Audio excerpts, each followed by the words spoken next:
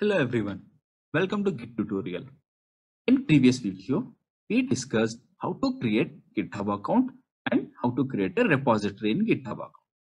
In this video, I will discuss how to create a repository, what is a public repository, what is a private repository, and how to clone the code and how to pull the code. What is the difference between clone and pull?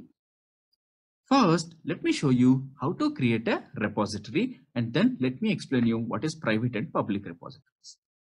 I logged into my GitHub account. In last video, I created this repository. Now, let me create another repository.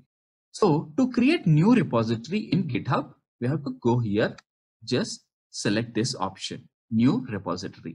I'm selecting this, then name the repository. Here I am going to give as second repository. It is a valid repository. While creating a repository in our GitHub account, we have to make sure that this repository name is not duplicated. It means this repository name should be unique in our GitHub account. After giving the repository name, we have one field here called as description. This is optional field.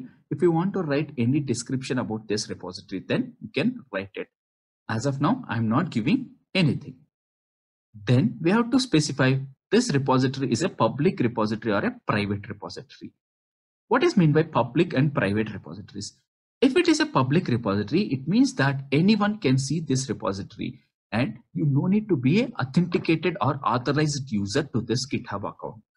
But you'll not be able to modify the code. But if you select it as a private repository, then you have to choose who has to see the code of this repository, who has to modify the code of this repository. If you choose it as a public repository, then anyone can see the code or files present inside this repository. But to modify that, you have to give that user a proper access in your GitHub account. We will see that in further classes, like how to create a user, how to give them proper access. As of now, for practicing purpose, I'm going to choose public repository. If I choose a private repository, then I have to select the proper users and give them proper access like read and update access. As of now, I'm not going to select this. I'm going to continue with public repository. And then as I don't want to create a empty repository, I'm going to initialize my repository with one of the readme file so that my repository will be created with one file. I'll explain these two things later. As of now, I'm going to click on this create repository. So a repository will be created for me. And in further classes, I'll discuss more about public and private repositories and their differences. And now my repository with the name second repository has created in my GitHub account, where this repository resides inside my GitHub.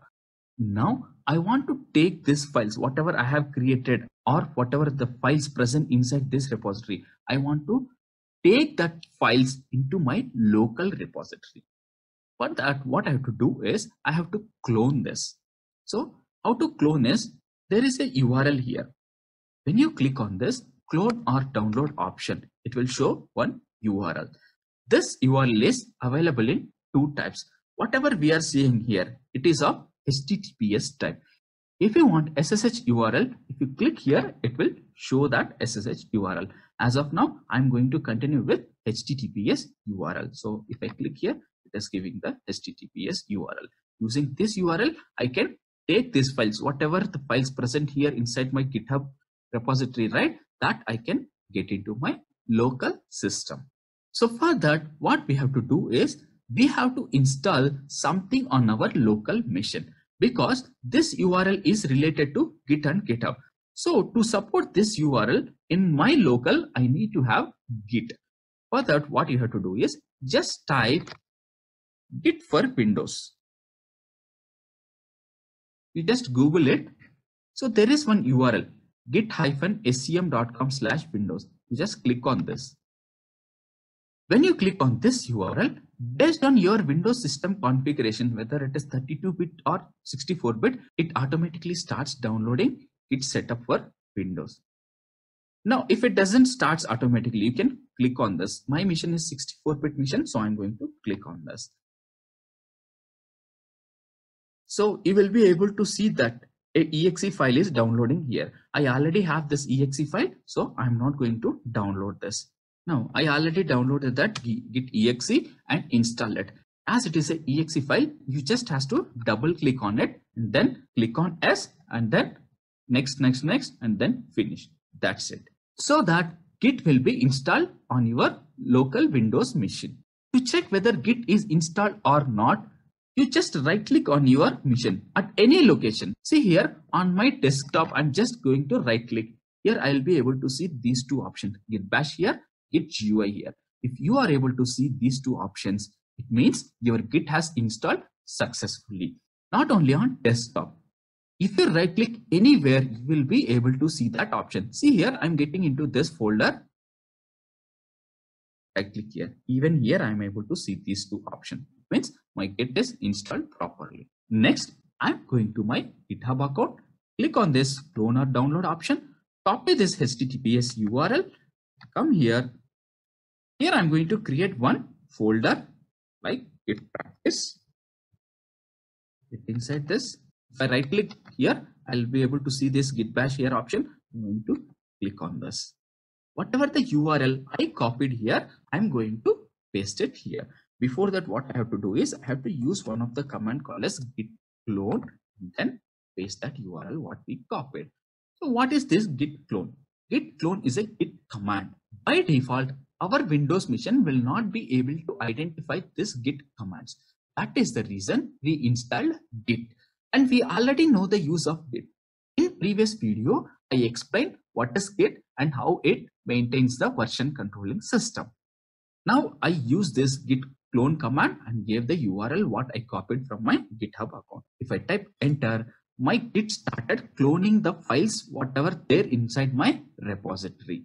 See here, I have one file readme.md. See here, if I type ls here, the repository whatever I created here inside my GitHub account, that is available inside my local. So to get inside this repository, I just has to type cd su type and then click on tab. It automatically picks that repository name. Or else if you want to type, you can type that repository name. That is nothing but a directory name here. So now I am inside my repository. If I type ls, if I try to list, ls is the command to list the files and directories. So I'm going to type ls here. See here, I have the readme file. This is the file I had inside my repository. The same file I have here. Now let me explain something about clone. Clone is the git command what we have to use to clone the code for the first time. It means I'm going to connect to this repository from my local machine for the first time. Then only I have to use this clone command. See here, inside this git practice, from here only I open this git bash and then clone, right? See here, this is the repository I got and then I got a readme.md file. What is this .git? I'll explain later. You understood, right? Git clone has to be used only once when we are going to connect to the repository for the first time from our local machine. Now, just think that one of the developers has created a new file here. Now, I'm going to create a new file directly inside my GitHub. Let me create one file. Create new file option I'm going to choose. I'm going to name it as test.txt. I'm going to write inside this, hello. Welcome to the tutorial. Then I'm going to save it. Here there is no option called as save. There is something called as commit new file. What is this commit? I'll explain in next video. I'll discuss about this commit in detail. For now, I'm just going to click on this commit new file. So a file has been created here. Where I created this test.txt file inside my second repository, which is there inside my GitHub. Now I want to get this file into my local. So how I'm doing is, if I type ls, I'm not able to see that test.txt file. If I want to get the latest changes from my GitHub account to my local, what we have to do is we just has to type git pull.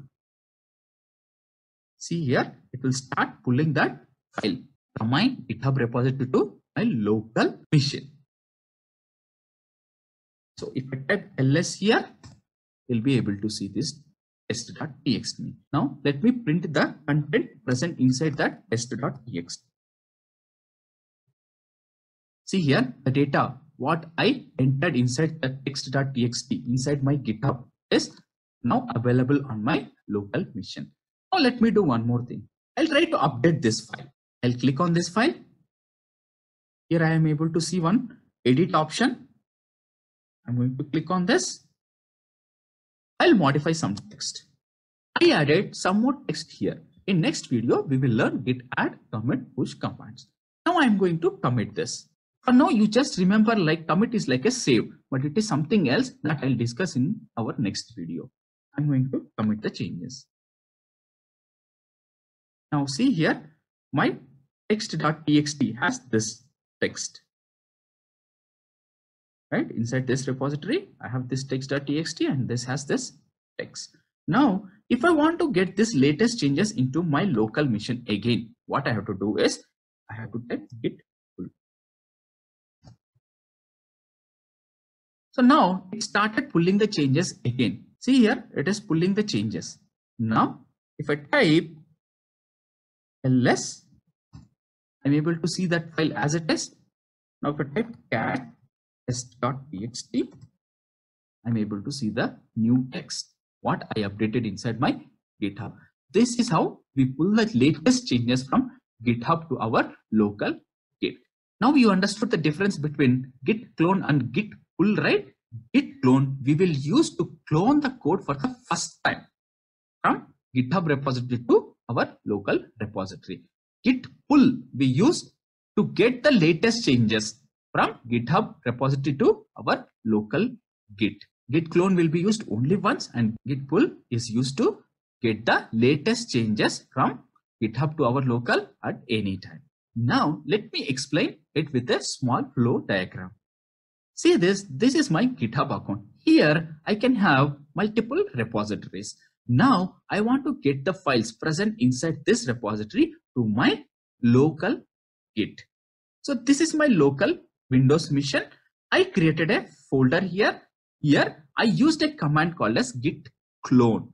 This clone command I have to use for the first time. Whenever I clone the code, I will get the changes. What are all the files and changes present inside my GitHub repository to my local workspace. And a repository called .git will be created on my local. How we have a repository in our GitHub, right? Same like that. A repository called .git will be created automatically on our local workspace. Let me show you this. See here, from git practice, I have right clicked and opened a git bash and typed the git clone command. Once I clone, a folder got created with the repository name. The same repository what I have inside my GitHub, right? The same has been created here, and inside this all my files are there, and along with that I'm able to see one folder called as .git. This is nothing but a local repository. Why it got created, what is the use of this, I'll explain in next video. After cloning, few people may not be able to see this .git repository because this is a hidden file. If you want to see this, what you have to do is right click here, get into properties, just hide this and save the changes. Then once again you right click, go to properties, remove this hidden and then click on OK and then save the changes. That's it. After that you will be able to see this .git repository. Till now we have seen how to configure Git on Windows. We searched like Git for Windows, then went to Git URL, downloaded a exe file and then installed it, right? And then we learned how to clone. Then we learned public and private repositories. Then we discussed Git flow basics. I haven't discussed the Git flow in detail. I'll discuss that in next video. Now let me show you something about public and private repositories. We all know that I created this second repository as a public repository. I'll take this URL. I'll go to some other browser. I'll hit the URL from here. See here, without login, still I'm able to see this repository files. Here I'm going to see this, but this edit option is disabled. As it is a public repository, anyone without any authentication or authorization, I'm able to see the files and changes present inside them, but I'm not able to edit them. So I'm going back to my other browser where I have logged in. Here I'm going to create another private repository. Let me create it. I'm going to click here, new repository. I'm going to name it as my private repo. So here I'm going to select it as private repository. As usual, I don't want it to be an empty repository. I'm going to initialize this repository with one of the README file and creating that repository. See here, this is a private repository, right? Now I'll take this URL. I'll go to my other browser and hit this. See here, I haven't signed in yet.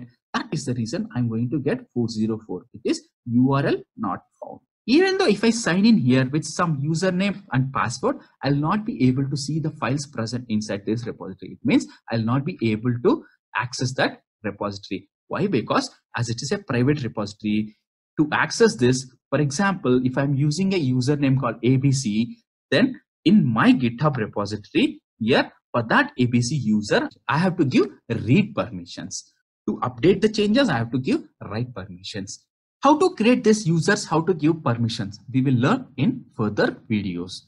So far, we learned how to clone the repository from GitHub to our local, and after cloning, if any updations are made to my GitHub repository, we learn how to pull the latest changes from GitHub to our local.